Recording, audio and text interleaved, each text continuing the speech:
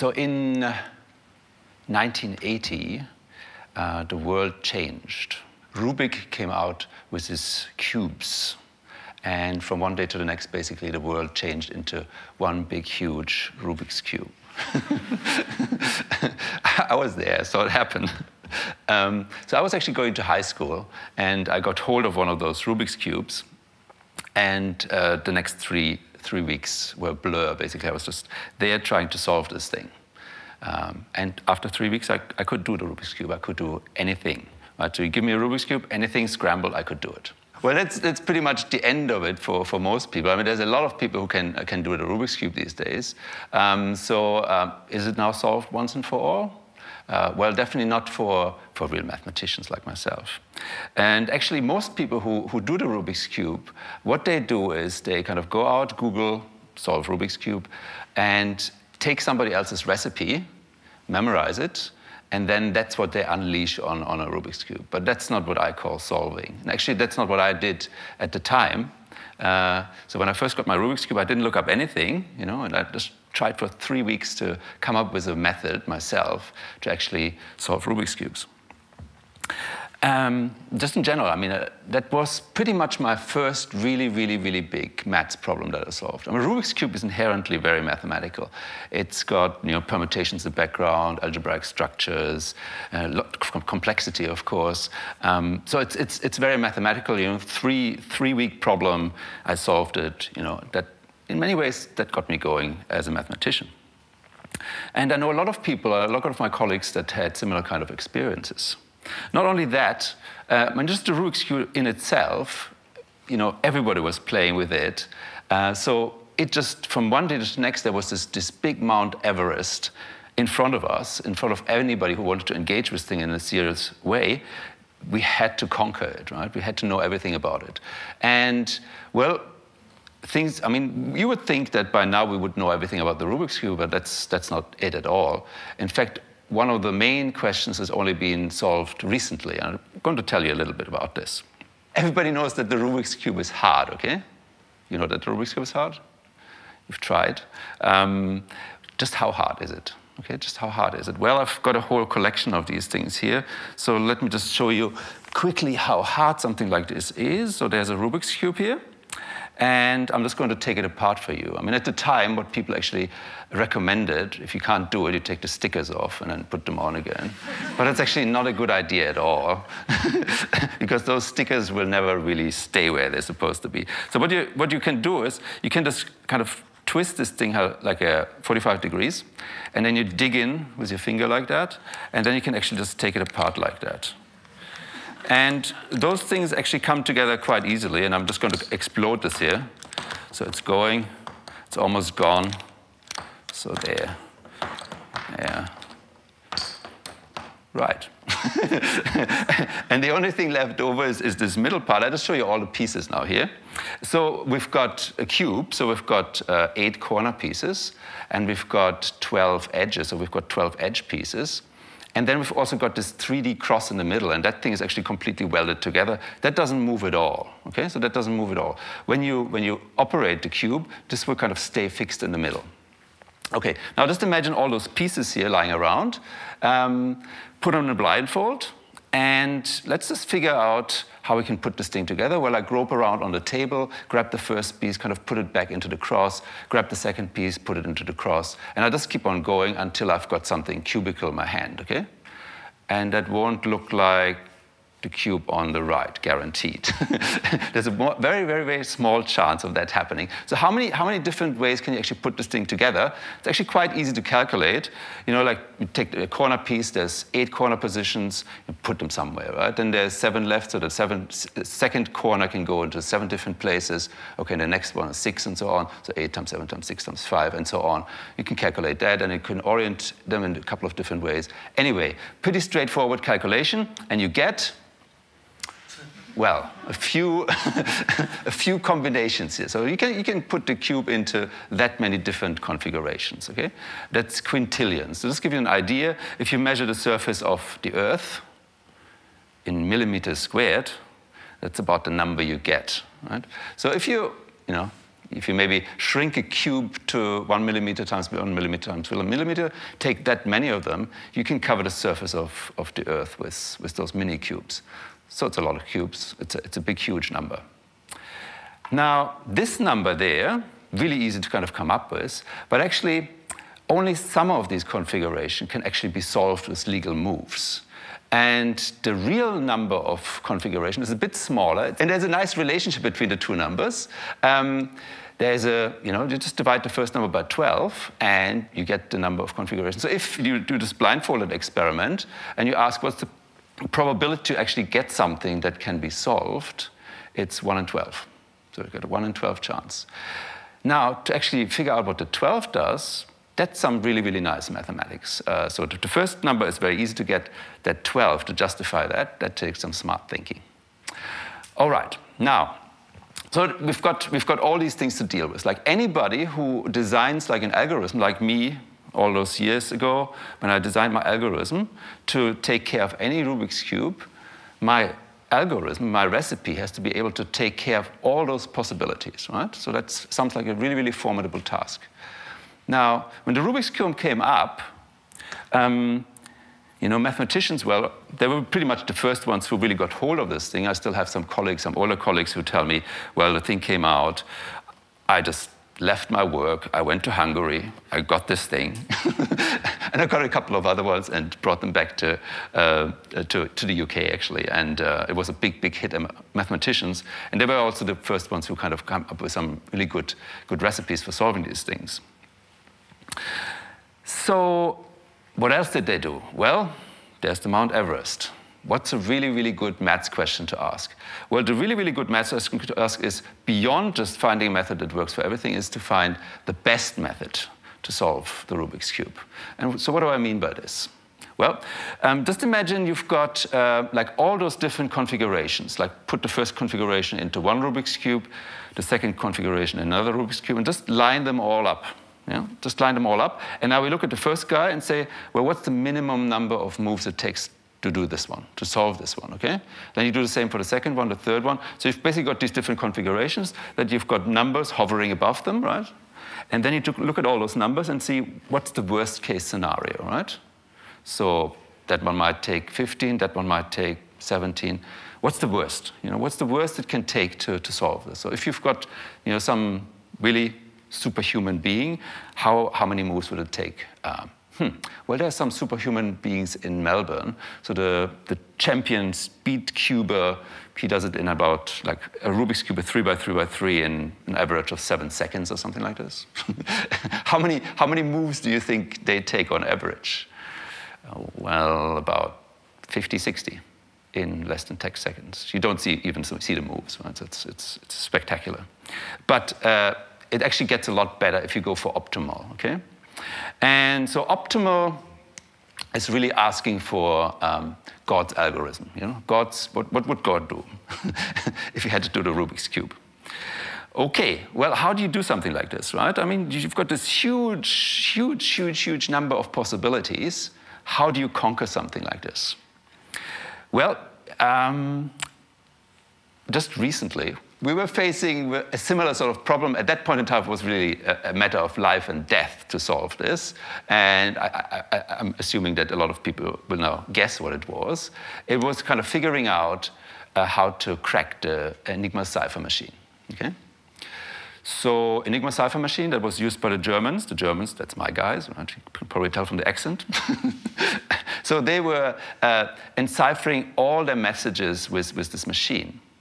Now, on the slide, you can see like 3 arrows. So the 3 arrows, they point at 3 rotors. The rotors have the 26 letters of the alphabet on it, and they can be put in the machine in all possible ways. And basically, sometimes it's 3 rotors, sometimes it's 5 rotors, and with the really big machines, you come up to about 1 million possibilities of just putting the rotors in the machine. So that's a lot of possibilities, but actually it gets a lot worse, because then we've also got the green arrow, and the green arrow points at a plug board, right? And you see like letters of the alphabet again there, and you can actually connect up pairs of letters of the alphabet with cables, right? And that switches around things worse, right? And so if you take all those possibilities together, like how do you put the rotors in and how do you put the plugs in, you get about the same number of positions as positions of a Rubik's Cube. So it's bad, right? And what makes it worse is that the Germans actually set up this machine on every day in a different way, okay? So basically it works like in the morning, everybody who has one of those machines sets it up in exactly the same way. Then throughout the day, messages get transmitted using that setting. So they kind of float around. They're publicly available, right? So they can be intercepted, but they're of no use if you don't know how the Enigma machine is set up in the first place. So you intercept all these messages, and you look at them, and then you have to somehow infer from these messages how the machine's set up, and then you're okay. But you have to do this like once a day, right? Otherwise, pretty useless. Okay, so how do you do this? Well, it's a combination of kind of brute force computing and being really, really, really smart, okay? And actually, the people who did the work, and you've probably seen a movie recently, right, were actually mathematicians, right? And most of them were actually pure mathematicians. So, you know, people who think, well, they do stuff that will never be applied. No, no, no. In this case, and I'll come to that in a second, it was actually pure mathematics that really held the key to this problem. So what they did was, actually, they didn't have computers at the time, so they had to invent them, basically, right? So they actually invented the first computers. And what did these computers do? Well, they basically went through all the possible rotor positions. So at Bletchley Park, they had these rooms full of basically replicas of these rotors, and they kind of just click away there for hours, going through all the positions, okay? And then for every rotor position, what they could do is kind of exclude this particular rotor position together with all the possible ways of plugging in things at the bottom, kind of in one go, okay? So that was kind of a parceling up of the problem. So there's these zillions, gazillions of possibilities, so you parcel them up in a really, really smart way, and you take care of these parcels like in one instant, right? In one instant, you just look at it, a current flows, it's possible, a current doesn't flow, it's not possible. And the smart thinking behind it is actually something that anybody who's done a bit of pure mathematics knows. It's called a proof by contradiction. So you use that sort of technique to, for example, show that square root of 2 is an irrational number. You know, that's pretty far away from any real-world application, but it actually held the key to kind of being able to look at this problem and in one instant go, all this stuff is not possible, okay? So that's what they did. And actually, the same sort of approach worked recently for the Rubik's Cube. So again, in the Rubik's Cube, we've got all these possibilities. Now it's a matter of just parceling them up in the right way, having a really ingenious way of dealing with these individual parcels, and then unleashing some computers on them. And actually, Google donated like heaps of hours of computing time, and they, you know, crunched through all the things. And now we know that, well, the worst case scenario is 20. And that actually gives you the complete list of possibilities here. So you can see that, you know, the numbers kind of ramp up, and they kind of peak there somewhere, and then a kind of a sudden drop down to 20. So these really worst-case positions, there's actually quite a few of them still. Yeah? But you know, if somebody actually scrambles up a cube for you, and you ask, well, how many moves can I expect here, right? If a superhuman being is unleashed on this scrambled-up cube, what can I expect in terms of moves?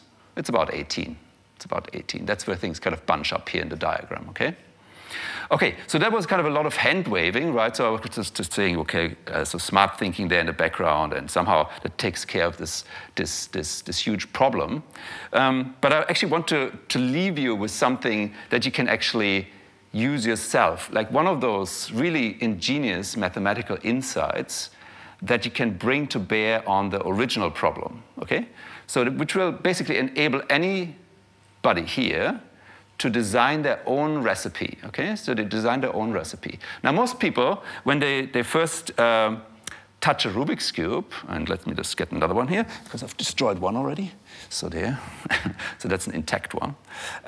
So the first time you scramble it up, and then you try really, really hard for a couple of hours, and then what most people who are really serious about this manage to do is they can fix the first layer.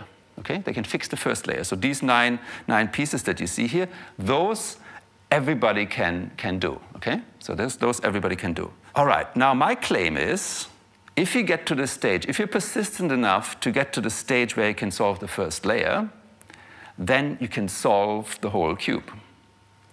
Now, most people actually give up at this stage. Why do you give up? Because anything you do now, pretty much anything, well, you can do this, right? That won't destroy the first layer, but anything else will cut through the first layer and actually destroy what you've just put together like in an hour. So basically what we need at this point in time is like sequences of moves that only touch very small parts of the cube, but don't touch anything else, okay? So things that manipulate only very small parts of the cube. So how do we do this? How do we do this? Okay, so here's the idea, the basic idea. It's called a commutator in mathematics. Comes up quite a bit in abstract algebra. Here's what we do. So if you are a master of the first layer, and you're all masters of the first layer, I can see you're masters of the first layer. What you can do is, you can do anything you want with the first layer. So if you don't worry about the bottom, kind of being scrambled up, you can take these two guys and swap them around. You can take this one out and flip it, and don't have anything else here in the top layer change, right? So for example, let's just focus on this one bit here. This guy here, okay? This guy is an edge piece. What we want to do is basically switch it over. Now, you may not realize this, but I assure you, if you're a master of the first layer, you can do this. So I'm just going to switch this over now. So what I'm going to do is I'm going to just go slowly here. And now, in the top layer, you can see the top layer is perfectly all right. The bottom is kind of messed up. That's bad to start with, but that's fine. Now, how do we fix up the cube? How do we fix up the cube? Well, we'll run this whole thing backwards. Okay? So if I run what I've just done backwards, it's going to restore the cube. Okay? Let me show you. So I'll run it backwards. So we go like that. And it's back to normal. Okay? It's back to normal. Right? So forwards, backwards, forwards, backwards. You just practice this for a while, okay? So you design your move of doing this. It will be different from my move. Doesn't matter, right? You run it forward, you run it backward. You run it forward, you run it backward. Until you're really, really okay with that, okay? So let's run it forward now. You've practiced this for an hour, right? Now we run it forward. Okay, so you're in. Okay, we're in now. Now we just have to take note what happens when I run this backwards, okay? When I run this thing backwards, this guy is flipped, and the bottom is restored, right? That's what it does. Okay, now the trick is, before we run it backwards, we give it a bit of a twist. Okay, so we give this bit of a twist. All right. Now, if I run this backwards now, what's going to happen to the bottom? It's going to get restored. Sounds like a bit of magic. I have changed something, but still, I don't change anything essential here. So whatever happens when I run things backwards really just refers to the positions here. This guy gets flipped, nothing else on top happens, and the bottom gets restored. So what I do is I just make a twist like this. Now I run it backwards. So let me just run this backwards now.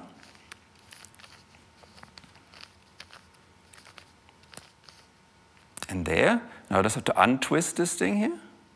And you can see now the magic's happened. The magic's happened just based on my move or your move, right? And what's happened is that everything here stayed unchanged. The only thing that's changed is these two guys have been flipped over, okay? And with a move like that, you can actually fix the orientation of all the edge pieces of a cube. And you can do something similar for twisting corners, for example. So as a master of the first layer, right? You design a move that kind of twists one of these guys. Then you kind of do this, untwist, do that, and you've got a move that twists this one and that one, and you can use that to fix up the orientation of all the corners, okay? And then same sort of thing for actually moving positions. So in total, what you have to do is kind of design a total of 4 different magic moves like this, and you can put them together and make your own recipe for the Rubik's Cube. And not only for this one, I've got about 400 of these, and this is the main insight that gets you basically to all of them. Like I've got things like this. you know, so a few layers here, you know. So I mean, once you scramble that one up, you know, it's going to take a while to fix that. But it's basically the same idea, right? So we've got like a top layer here. We've got a top layer. Once we're the masters of the top layer, we can do certain things, right? Okay, anyway, so what that shows you is, or what I wanted to show you is, that although a problem can be like incredibly complex, right? It's just sometimes these tiny ingenious ideas that reduce it to something manageable, right? And that was really the case for these recipes that we're designing here, and also for like really, really big problem. Okay, and you know, that's the Rubik's Cube for you. Thanks.